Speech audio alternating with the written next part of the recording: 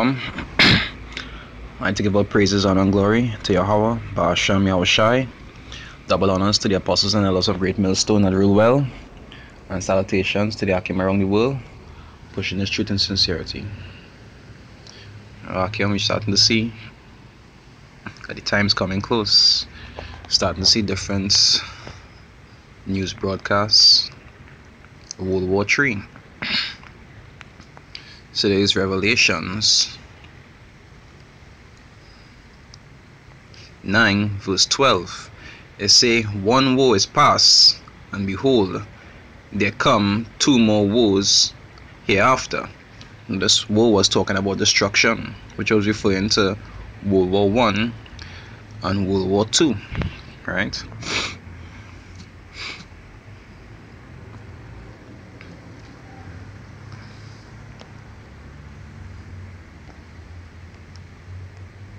How are we taking this?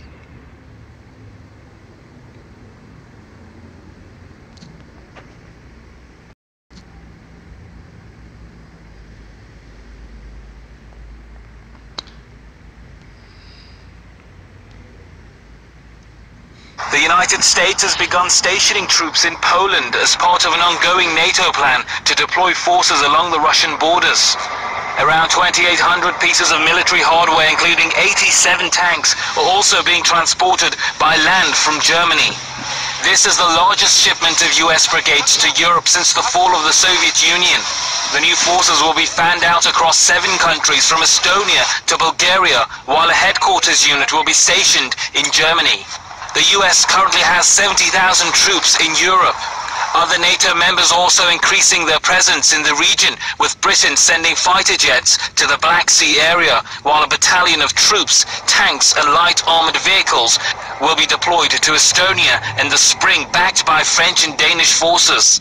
Germany also plans to send troops and tanks to Lithuania. Analysts say the military build-up along Russia's borders could heighten the risk of a new war. Now as you see, the world getting ready for war again. Today's Revelations 11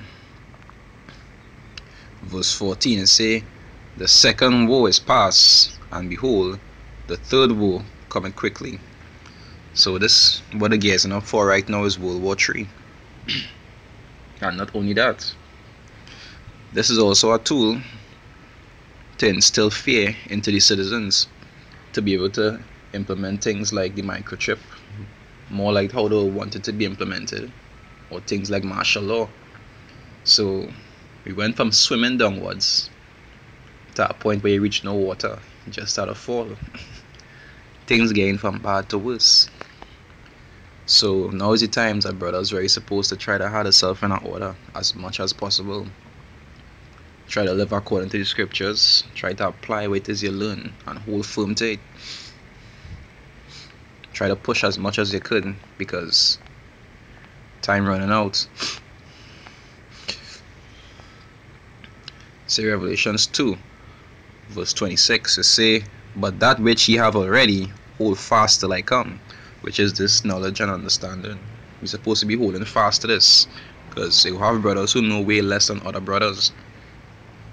But everything that you learn so far, whether it be how to serve the Most High, keep the commandments, anything you learn pertaining to the scriptures, that is good. You're supposed to hold fast to it until he come. It say, and he that overcometh and keepeth my works unto the end, to him will I give power over the nations. So this will be the reward of those who actually hold firm till the end, because as we can see, the end is very near. So try to keep in the spirit and hold firm as much as possible. Every man does stumble, but a man who stumble and stay down is the one who already fall.